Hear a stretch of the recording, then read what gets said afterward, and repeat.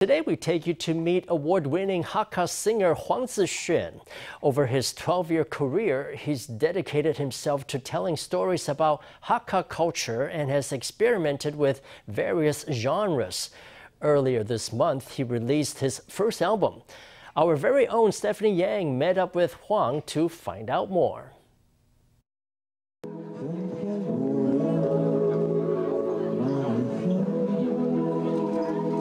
Wearing a yellow suit, Huang Zi-xuan performs a song from its new album that's being launched at a press event.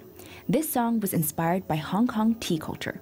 To produce his new album, Huang invited young music producers to get involved, including The Crane, an award-winning musician.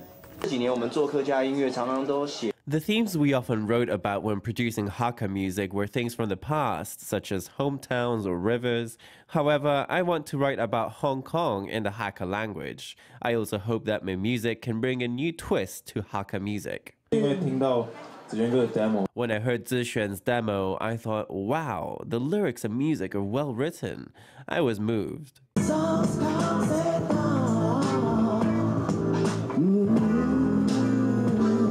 Huang's improvised soul vocals are inspired by folk songs and rhythm and blues. He's also known for combining traditional folk songs, rock, and Eastern and Western instruments.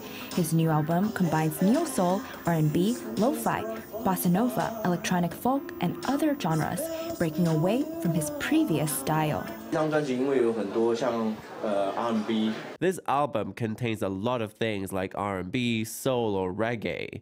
I need to make some adjustments to the feel and the way I sing. I hope to use an old style that belongs to Hakka, evolve it, and put a modern twist on it.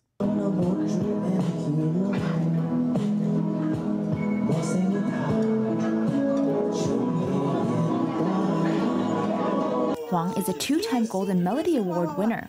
With the release of his first album, Huang hopes to explore traditional and contemporary Hakka neo-soul music. FTV reporter Stephany Yang and Hong Kai in Taipei.